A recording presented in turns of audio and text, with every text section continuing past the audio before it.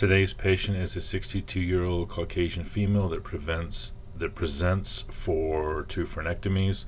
First frenectomy is between 8 and 9. She's been restored there, and it looks like the papilla is starting to pull away. This is a Cotlow class 3 labial frenectomy, lip frenectomy, and you can see at where the arrows are as the base. You can actually, if you watch the base, you can see as the revision is being made that the tissue releases.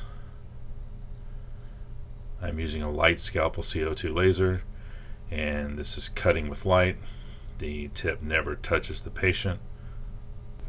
Here I'm assessing the amount of freedom I have after my initial incision. You can see I'm really not happy with it. I'm going to make a slight incision to the left and then to the right side laterally to give me a little bit more freedom. There is no bleeding. With the CO2 laser, it instantly cauterizes as you're making the revision. So I'll test it here and just make sure I have the release I want. And this has been a really nice release, so I'm happy with it. I'm going to move on down to the number 5 area where we're going to do our second frenectomy. You can see I'm checking and double checking. That's just partially because I'm OCD, and that's how most dentists are trained, to double check and recheck.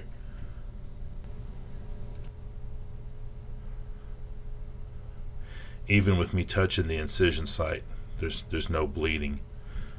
So our second frenectomy is over here in the area of number 5. You can see the tissue is very definitely pulling away here. She doesn't want the same thing to happen between 8 and 9, which is another one of the reasons why we went in that direction. You can see very definitely there's some tension that goes all the way up to the attached gingiva. So I'm going to make a real small incision here, and you can see the tissue below it just releases and lays flat. And so I'm going to go in here and make a couple of releasing incisions, make it a little wider laterally at one position. You still see that there's some tension there. It doesn't look like it's quite where I want it next to the injection site where I got her numb.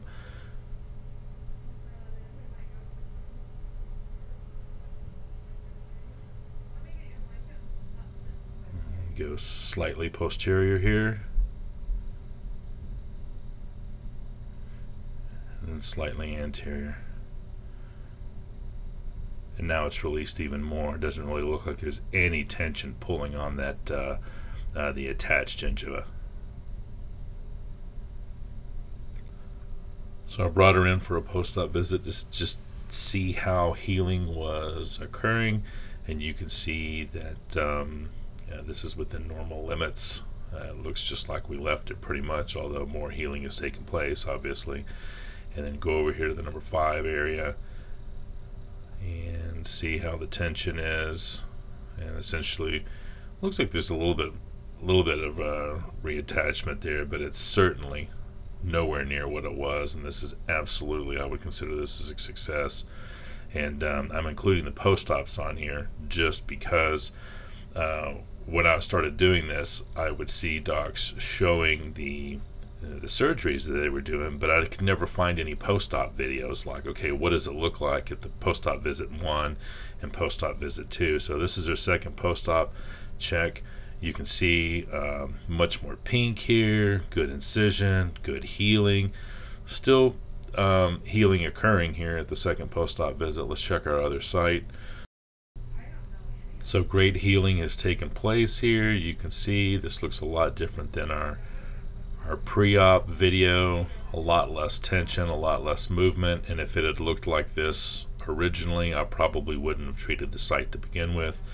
So great healing, and thank you for watching so much.